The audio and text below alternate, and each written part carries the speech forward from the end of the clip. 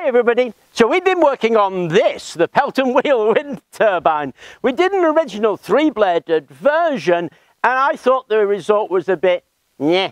It had a top on it, it had 3 blades. And there were some great comments, and the comments included, where does the wind exhaust to and why don't you try filling the space? So I did.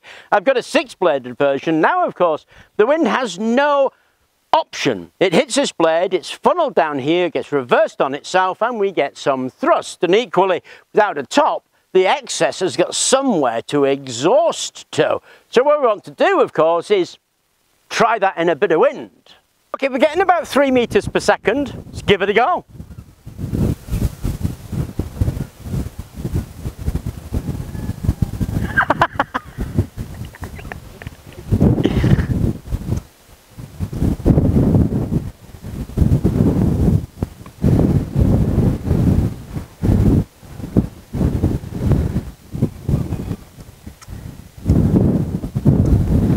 Okay, that's going from about 2.2 to 4 meters. Now we're at 1.1.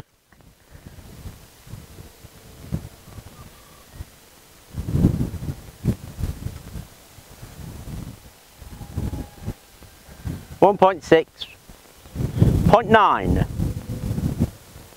So it's a little bit gusty.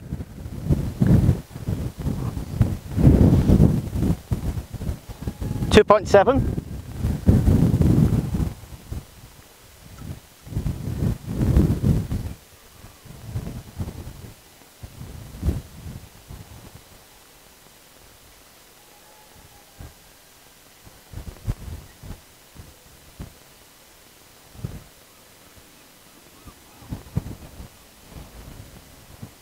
Okay, 0.9 of a meter it stops.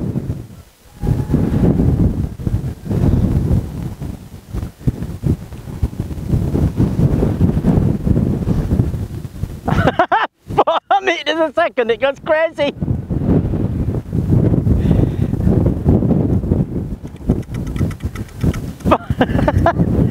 Wow, 4.5 meters per second. Awesome. Okay, so we've got about 4 meters per second there, and what we're getting is about 1.1, 1.2 volts out of it, which is kind of cool. If you look right there, we've got a silvery stripe on it, and that's because I've got this, which is a laser tachometer, and we're going to see how fast this spins. Now I've got a fan here, and if I hold it about there, we'll get about 4 meters per second on it. We'll put that on and we'll see how fast it spins.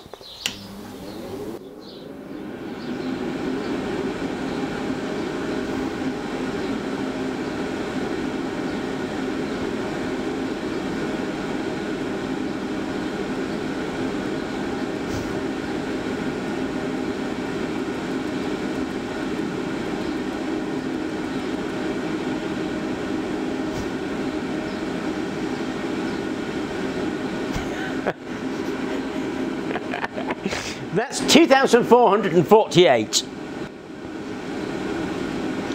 2,600.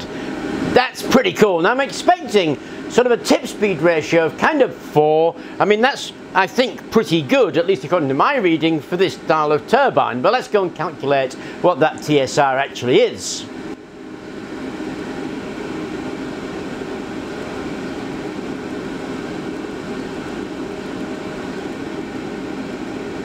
$2,900.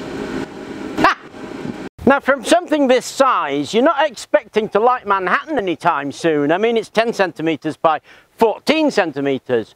So in terms of the power available in the wind at 1 meter per second, you're talking about 9 milliwatts of available power, and we're gonna get about 2 milliwatts out of it just because of the wind and because of its size. And it's something like 4 meters per second. Well, the available wind power goes up to half a watt, but we're only going to collect maybe 100 milliwatts out of it just because of the size and the power in the wind.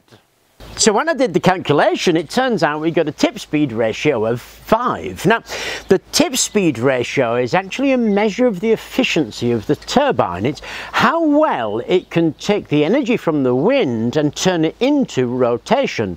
Traditionally, you're looking at about 6, with exceptional being at 8. This is 5, and I was expecting 4. Now, it is badly made, and I'm not unhappy about that. It's a quick investigation, but I'm sure you saw it wobbling like crazy. Well, that's losing energy. And the only thing we've actually done is double the number of blades. We've made no effort at optimizing it yet. So how long that should be, how far in there it should go, should these two be the right size, is that the right angle?